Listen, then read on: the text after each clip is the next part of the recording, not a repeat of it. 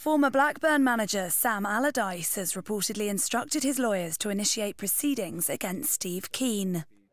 It comes after the Rovers boss was apparently filmed making disparaging comments about his predecessor with fans during a tour of the Far East last summer.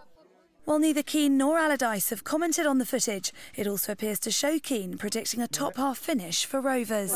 We'll finish top half, you reckon? And we're going to win the Carlton Cup, you reckon? Yeah, definitely. Blackburn in fact finished second bottom and were relegated to the Championship amid scenes of protest against Kean and the club's owners, Venky's.